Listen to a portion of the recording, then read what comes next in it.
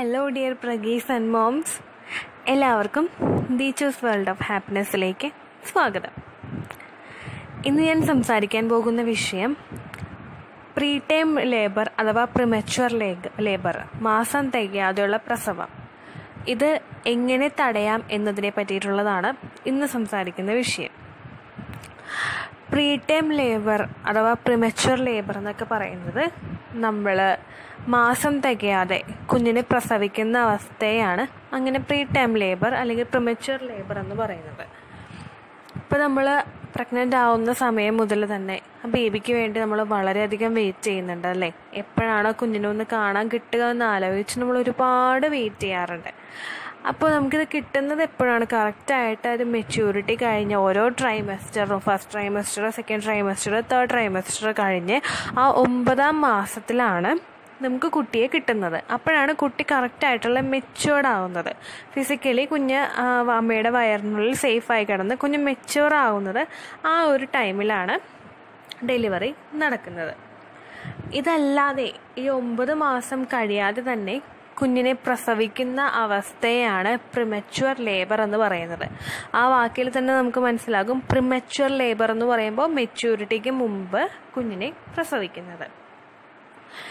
ഈ premature labour ഉണ്ടാകുമ്പോൾ നമുക്കറിയാം, ആ മാസം തികഞ്ഞ് കുഞ്ഞിനെ പ്രസവിച്ചില്ലെങ്കിൽ കുട്ടിക്ക് പല ആരോഗ്യ പ്രശ്നങ്ങളുണ്ടാകും. അണ്ടർ വെയ്റ്റ് ആയിരിക്കും, അല്ലെങ്കിൽ മഞ്ഞപ്പിത്തം ഉണ്ടാകാം, മറ്റു പല ആരോഗ്യ പ്രശ്നങ്ങൾ കുട്ടിക്ക് ഉണ്ടാകാം. കാരണം അത്രയും ആ ഒരു ട്രൈമസ്റ്റർ, ആ 3 ട്രൈമസ്റ്ററും കുഞ്ഞ് വളരേണ്ടത് അമ്മയുടെ വയറിനകത്ത് നിന്ന് തന്നെയാണ്. അപ്പോൾ ഈ പ്രിമച്വർ ലേബർ സംഭവിക്കുമ്പോൾ കുട്ടിക്ക് അതുപോലെ തന്നെ ആരോഗ്യ പ്രശ്നങ്ങൾ ഉണ്ടാകും. അതുകൊണ്ട് പ്രഗ്നൻ്റ് ആയിരിക്കുമ്പോൾ തന്നെ ഈ പ്രിമച്വർ ലേബർ തടയാനായിട്ട് നിങ്ങൾ ശ്രമിക്കേണ്ടത് അത്യാവശ്യമായിട്ടുള്ളൊരു കാര്യമാണ്. അത് നമുക്ക് ഏതെല്ലാം രീതിയിൽ കൂടെ തടയാമെന്നും ഇതിൽ സംസാരിക്കുന്നുണ്ട് കേട്ടോ. അപ്പോൾ മെയിനായിട്ട് ഈ പ്രിമച്വർ ലേബർ അല്ലെങ്കിൽ ഈ പ്രീ ടൈം ലേബർ ഉണ്ടാകാനായിട്ടുള്ള കാരണങ്ങൾ എന്തൊക്കെയാണെന്ന് വെച്ച് കഴിഞ്ഞാൽ, ഒന്നുകിൽ അമ്മയുടെ പ്രായം.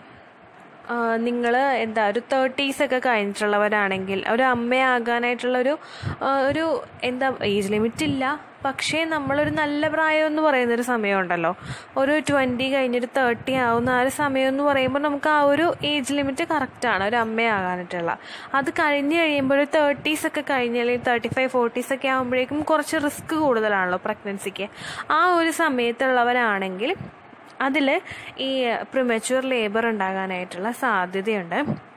പിന്നെ നിങ്ങളുടെ ഫിസിക്കൽ കണ്ടീഷൻ, നിങ്ങൾക്ക് എന്തെങ്കിലും ആരോഗ്യ പ്രശ്നങ്ങളുണ്ടെങ്കിൽ, ഡയബറ്റീസ് ഉണ്ടെങ്കിൽ അല്ലെങ്കിൽ വേറെ എന്തെങ്കിലും ആരോഗ്യ പ്രശ്നങ്ങൾ നിങ്ങൾക്ക് ഉണ്ടെങ്കിൽ പ്രിമച്വർ ലേബർ ഉണ്ടാകാനായിട്ടുള്ള സാധ്യത കൂടുതലാണ്. പിന്നെ നിങ്ങളുടെ മെൻ്റൽ കണ്ടീഷൻ, നിങ്ങൾ ഓവറായിട്ട് ടെൻഷൻ അടിക്കുന്നവരാണ്, സ്ട്രെസ് എടുക്കുന്നവരാണ്, അല്ലെങ്കിൽ നിങ്ങളുടെ മെൻ്റലി നിങ്ങൾ ഭയങ്കര ടെൻഷനും സ്ട്രെസ്സൊക്കെ എടുക്കുന്നുണ്ടെങ്കിൽ ആ ഡെലിവറി പെട്ടെന്ന് അതായത് മാസം തികയുന്നതിന് മുൻപ് തന്നെ ഡെലിവറി ഉണ്ടാകും. പിന്നെ ഒരുപാട് നമുക്ക് ട്വിൻസ് ഉണ്ട് അല്ലെങ്കിൽ ട്രിപ്പിൾസ് ഒക്കെ ഉണ്ടെങ്കിൽ, ഒന്നിൽ കൂടുതൽ കുട്ടികൾ വയറിലുണ്ടെങ്കിൽ അപ്പോഴും ഈ ഡെലിവറിക്കുള്ള സാധ്യത കൂടുതലാണ്. ബിക്കോസ് എന്താണെന്ന് വെച്ച് കഴിഞ്ഞാൽ, ഇപ്പോൾ അമ്നിയോട്ടിക് ഫ്ലൂയിഡ് 2 കുട്ടികൾക്ക് ആഡിക്വേറ്റ് ആയിട്ട് കിട്ടുന്നില്ല എങ്കിലൊക്കെ അങ്ങനെയുള്ള അവസ്ഥകളൊക്കെ വരുമ്പോഴേക്കും ഡോക്ടർ പെട്ടെന്ന് തന്നെ ഡെലിവറി നടത്തും. ഇതിപ്പോൾ ഈ ഒരു കണ്ടീഷൻ കഴിഞ്ഞ് കഴിഞ്ഞാൽ പിന്നെ നമുക്ക് അൾട്രാസൗണ്ട് സ്കാനിങ് നടത്തുമ്പോഴൊക്കെ അറിയാൻ പറ്റും ഈ ഡെലിവറി എങ്ങനെയാണ് നേരത്തെ ഉണ്ടാകുമെന്നൊക്കെ. എങ്ങനെയാണെന്ന് വെച്ച് കഴിഞ്ഞാൽ, നമ്മുടെ സ്കാൻ ചെയ്യുമ്പോൾ സെർവിക്സ് എങ്ങനെയാണ്, ഷോർട്ടണിങ് ആണോ അല്ലെങ്കിൽ ഓപ്പൺ ആയിട്ടുണ്ടോ എന്നൊക്കെ മനസ്സിലാക്കാനായിട്ട് സാധിക്കും. പിന്നെ ഒരു ടെസ്റ്റ് ഉണ്ട്, അതായത് ഫൈബ്രോനെക്റ്റിൻ എന്ന് പറഞ്ഞൊരു ടെസ്റ്റ് ഉണ്ട്.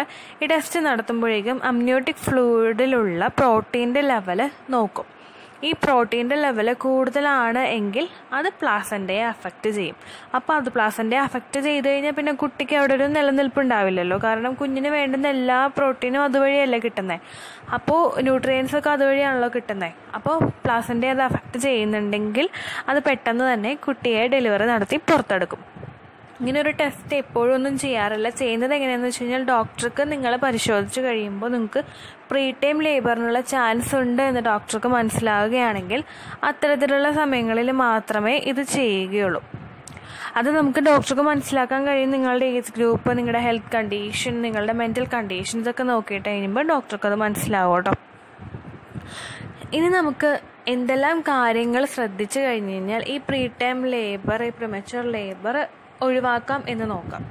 പൂർണ്ണമായിട്ടും ഈ ഒരു പ്രിമച്വർ ലേബർ ഒഴിവാക്കാമെന്ന് ഞാൻ പറയുന്നില്ല. കാരണം അതിനുള്ള ചാൻസസ് ചിലതെല്ലാം അൺപ്രഡിക്റ്റബിൾ ആണ്.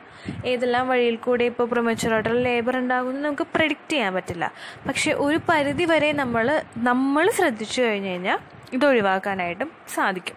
അങ്ങനെ എന്തെല്ലാം രീതിയിൽ ചെയ്യാമെന്ന് വെച്ച് കഴിഞ്ഞാൽ, ഫസ്റ്റ് നിങ്ങൾ നിങ്ങളുടെ ഡോക്ടറോട് തന്നെ നേരിട്ട് സംസാരിക്കുക. ഡോക്ടർ, എനിക്ക് ഇതിനുള്ള ചാൻസ് ഉണ്ടോ, ഈ പ്രിമച്വർ ഡെലിവറിക്കുള്ള ചാൻസ് ഉണ്ടെങ്കിൽ ഞാൻ എന്തെല്ലാം പ്രിക്കോഷൻസ് എടുക്കണമെന്ന് ഡോക്ടറോട് നിങ്ങൾ സംസാരിക്കുക. എന്നിട്ട് ഡോക്ടർ പറയുന്ന ഒപ്പീനിയൻസ് നിങ്ങൾ നല്ലപോലെ ഫോളോ ചെയ്യുക. അത് ചെയ്ത് കഴിയുമ്പോൾ നിങ്ങൾക്ക് ഒരു പരിധി വരെ പ്രിമച്വർ ലേബർ ഒഴിവാക്കാനായിട്ട് സാധിക്കും. ആൻഡ് അടുത്ത് ചെയ്യാൻ കഴിയുന്ന കാര്യം എക്സസൈസാണ്. യോഗ പോലുള്ള എക്സസൈസ് ഉണ്ടല്ലോ, നമുക്ക് ഹെൽത്തി ആയിട്ട് പ്രഗ്നൻസിയുടെ സമയത്ത് ചെയ്യാൻ കഴിയുന്നത്. ഇങ്ങനെയുള്ള എക്സസൈസ് എല്ലാം കറക്റ്റായിട്ട് നിങ്ങൾ ചെയ്യാനായിട്ട് ശ്രമിക്കുക. ഇപ്പോൾ യോഗയും വാക്കിങ്ങും ഒക്കെ നമ്മൾ ചെയ്യുമ്പോഴേക്കും ബ്ലഡ് സർക്കുലേഷൻ കൂടുതൽ, ബ്ലഡ് ഫ്ലോ നല്ല പോലെ ഉണ്ടാകാനും, ബ്ലഡ് സർക്കുലേഷൻ കൂടിക്കഴിഞ്ഞ് കഴിഞ്ഞാൽ കുട്ടിക്ക് വേണ്ടുന്ന എല്ലാം അതിലൂടെ കിട്ടുകയും ചെയ്യും. ബ്ലഡ് സർക്കുലേഷൻ നിങ്ങൾക്ക് ഉണ്ടാകുമ്പോഴേക്കും ന്യൂട്രിയൻസും ഓക്സിജനും ഒക്കെ നല്ല രീതിയിൽ സപ്ലൈ ഇമ്പ്രൂവ് ആകും. അപ്പോൾ കുട്ടി സേഫായിട്ട് ആ യൂട്രസിനകത്ത് തന്നെ ആ മെച്യൂരിറ്റി ടൈം വരെ നിൽക്കുകയും ചെയ്യും. അപ്പോൾ നിങ്ങൾ ഇതൊക്കെ ചെയ്യുന്നതിന് മുമ്പ് ഡോക്ടറോട് ചോദിക്കുക, എനിക്ക് എന്തെല്ലാം യോഗ അല്ലെങ്കിൽ എന്തെല്ലാം കാര്യങ്ങൾ എക്സസൈസ് എനിക്ക് ചെയ്യാമെന്ന് ചോദിക്കുക. ചോദിച്ചതിന് ശേഷം മാത്രം ചെയ്യുക. അതല്ലാതെ സ്വന്തം ഇഷ്ടപ്രകാരം ചെയ്യരുത് കേട്ടോ. ബിക്കോസ് കുറച്ച് പേർക്ക് ആ എക്സസൈസ് ചെയ്ത് കഴിഞ്ഞ് കഴിഞ്ഞാൽ എന്തെങ്കിലും ആരോഗ്യ പ്രശ്നങ്ങളുണ്ടാകും. അത് തീർത്തും നമുക്ക് മനസ്സിലാവണമെങ്കിൽ നിങ്ങൾ ഡോക്ടറോട് ചോദിച്ചു കഴിഞ്ഞാൽ മാത്രമേ മനസ്സിലാവുള്ളൂ. ഡോക്ടർ പറഞ്ഞതിന് ശേഷം മാത്രം എക്സസൈസ് ചെയ്യാനായിട്ട് ശ്രദ്ധിക്കുക. ആൻഡ് അടുത്ത ശ്രദ്ധിക്കേണ്ട കാര്യം എന്താണെന്ന് വെച്ച് കഴിഞ്ഞാൽ ഫീവർ. നിങ്ങൾക്ക് ഇടയ്ക്കിടയ്ക്ക് പനി വരുന്നുണ്ടെങ്കിൽ, പ്രഗ്നൻസിയുടെ സമയത്ത് ഇടയ്ക്കിടയ്ക്ക് പനി വരുന്നുണ്ടെങ്കിൽ നിങ്ങൾ പ്രത്യേകം ശ്രദ്ധിക്കുക.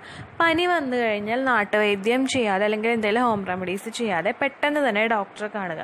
ബിക്കോസ് ഈ ഇടയ്ക്കിടയ്ക്കുള്ള പനിയും പ്രീ ടൈം ലേബറും തമ്മിൽ കണക്ഷനുണ്ട്. അപ്പോൾ ഇങ്ങനെ പനി എന്തെങ്കിലും വരികയാണെങ്കിൽ നിങ്ങളൊന്ന് ശ്രദ്ധിച്ചേക്കുക. പ്രീ ടൈം ലേബറിനുള്ള ചാൻസസ് കൂടുതലായിരിക്കും. ഇപ്പോൾ എന്തെങ്കിലും വന്നു കഴിഞ്ഞാൽ പ്രത്യേകം കെയർ എടുക്കാനായിട്ട് ശ്രദ്ധിക്കുക. ആൻഡ് ദെൻ അടുത്ത് ശ്രദ്ധിക്കേണ്ട കാര്യം, നിങ്ങൾക്ക് തന്നിട്ടുള്ള വിറ്റമിൻസും അതുപോലെ മെഡിസിൻസും എല്ലാം കറക്റ്റായിട്ട് കഴിക്കാനായിട്ട് ശ്രദ്ധിക്കുക.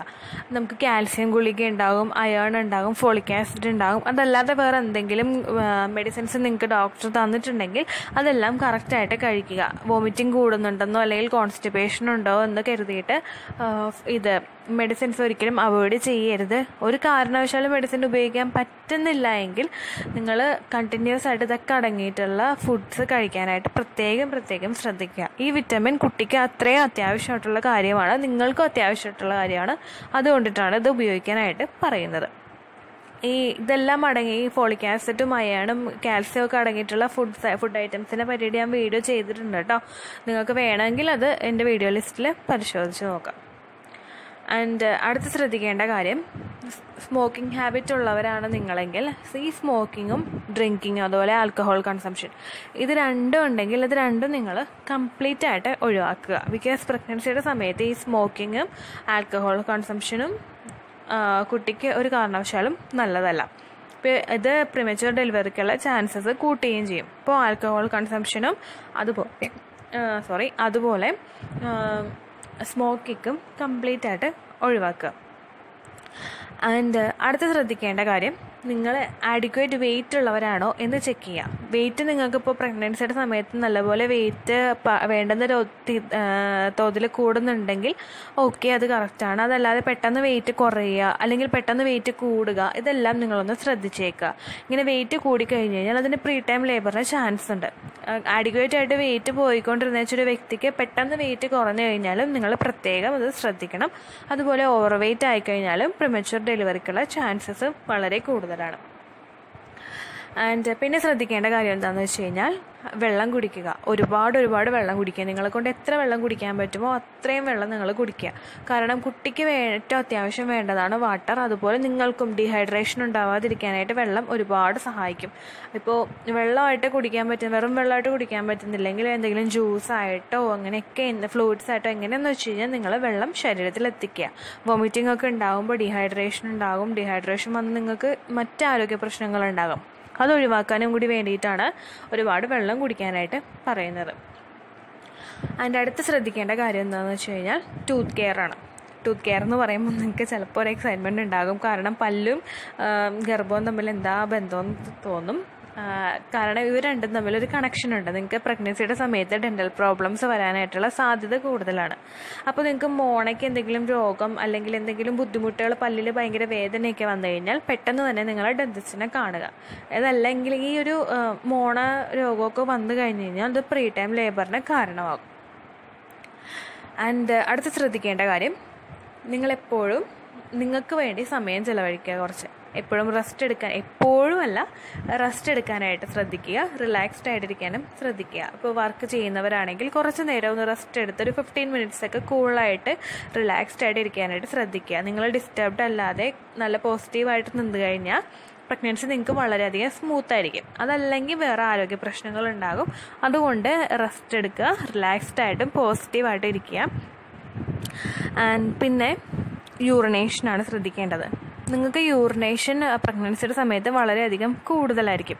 അങ്ങനെ യൂറിനേഷൻ വന്നു കഴിഞ്ഞാൽ മാക്സിമം യൂറിൻ പിടിച്ചു വയ്ക്കാതെ യൂറിനേഷൻ വരുമ്പോൾ തന്നെ പോകേണ്ടതാണ്. അത്യാവശ്യമായിട്ടുള്ളൊരു കാര്യമാണ്. ബിക്കോസ് എന്താണെന്ന് വെച്ച് കഴിഞ്ഞാൽ നിങ്ങൾ യൂറിൻ അവിടെ പിടിച്ചു വയ്ക്കുമ്പോഴേക്കും യൂറിനറി ഇൻഫെക്ഷൻ ഉണ്ടാവാനായിട്ടുള്ള സാധ്യത കൂടും. യൂറിനറി ഇൻഫെക്ഷൻ വന്നു കഴിഞ്ഞാൽ പ്രീ ടൈം ലേബർ പെട്ടെന്ന് തന്നെ ഉണ്ടാകും കേട്ടോ. അതുകൊണ്ട് നിങ്ങളത് ശ്രദ്ധിക്കുക. ആൻഡ് അടുത്തതായിട്ട് ശ്രദ്ധിക്കേണ്ടത്, ന്യൂട്രിയൻസ് അടങ്ങിയിട്ടുള്ള ഫുഡ് കഴിക്കാനായിട്ട് ശ്രമിക്കുക. വെറുതെ ഭക്ഷണങ്ങൾ നമുക്ക് വിശക്കുന്നുണ്ടെങ്കിൽ വലിച്ചു വാരി ഭക്ഷണം കഴിക്കാതെ ന്യൂട്രിയൻസ് അടങ്ങിയിട്ടുള്ള നല്ല ഫുഡ്സ് മാത്രം കഴിക്കാനായിട്ട് ശ്രദ്ധിക്കുക. സ്വീറ്റ്സ് ഒന്നും അധികം കഴിവതും കഴിക്കാതിരിക്കുക. ഭയങ്കര ആഗ്രഹം ഉണ്ടെങ്കിൽ മാത്രം ഒരു ലഡുവോ അങ്ങനെ എന്തെങ്കിലും സ്വീറ്റ്സ് ആണെങ്കിൽ 1-2 മാക്സിമം മാത്രം കഴിക്കുക. ബിക്കോസ് പ്രഗ്നൻസിയുടെ സമയത്ത് സ്വീറ്റ് നമുക്ക് ഒരു തരത്തിലുള്ള ഗുണവും തരുന്നില്ല. നമ്മുടെ വണ്ണം വെപ്പിക്കാന്നല്ലാതെ വേറൊരു ഗുണവും ഈ സ്വീറ്റ്സ് ആ സമയത്ത് ചെയ്യുന്നില്ല. അപ്പോൾ നിങ്ങൾ ഭയങ്കര ആഗ്രഹം ഉണ്ടെങ്കിൽ 1-2 എണ്ണം മാത്രം കഴിക്കുക. ബാക്കി ഹെൽത്തി ആയിട്ടുള്ള ഫുഡ്സ്, പ്രോട്ടീൻ റിച്ച് ആയിട്ടുള്ള ഡയറ്റ് ഫോളോ ചെയ്യാനായിട്ട് ശ്രദ്ധിക്കുക. പിന്നെ പ്രഗ്നൻസികൾ തമ്മിൽ ഗ്യാപ്പ് കൊടുക്കാനായിട്ട് ശ്രദ്ധിക്കുക. ഇപ്പോൾ ഫസ്റ്റ് ബേബി ഉണ്ടായ ഒരു 3 to 4 അല്ലെങ്കിൽ 5 years കഴിഞ്ഞിട്ട് മാത്രം അടുത്തൊരു കുഞ്ഞിനെ പറ്റി ആലോചിക്കുക. പെട്ടെന്ന് ഡെലിവറി പ്രഗ്നൻ്റ് ആയി കഴിഞ്ഞ് കഴിഞ്ഞാൽ അത് പ്രീ ടൈം ഡെലിവറിക്ക് അല്ലെങ്കിൽ പ്രിമച്യൂർ ഡെലിവറിക്കുള്ള സാധ്യതകൾ കൂട്ടും. അപ്പോൾ ഇത്രയുമാണ് നമുക്ക് പ്രിമച്യൂർ ഡെലിവറി തടയാനായിട്ടുള്ള ചില എളുപ്പ വഴികൾ. നിങ്ങൾക്ക് മനസ്സിലായിട്ടുണ്ടാകുമെന്ന് വിചാരിക്കുന്നു. പ്രിമച്യൂർ ഡെലിവറിക്ക് ഉണ്ടാകുന്ന വഴിതെളിക്കുന്ന കാര്യങ്ങളും ഇത് നമുക്ക് എത്ര പരിധി വരെ എന്തെല്ലാം രീതിയിൽ ചെയ്തു കഴിഞ്ഞാൽ നമുക്കിത് തടയാം എന്നുള്ള കാര്യങ്ങളും നിങ്ങൾക്ക് മനസ്സിലായി കാണും എന്ന് ഞാൻ വിശ്വസിക്കുന്നു. മനസ്സിലായിട്ടുണ്ടെങ്കിൽ നിങ്ങൾ വീഡിയോ ലൈക്ക് ചെയ്യുക, ഫ്രണ്ട്സിനും മറ്റും ഷെയർ ചെയ്ത് കൊടുക്കുക. ചാനൽ ഇഷ്ടമായെങ്കിൽ ഒന്ന് സബ്സ്ക്രൈബ് ചെയ്ത് സപ്പോർട്ട് ചെയ്തേക്കുക. അപ്പോൾ അടുത്തൊരു യൂസ്ഫുൾ വീഡിയോയുമായി കാണാം.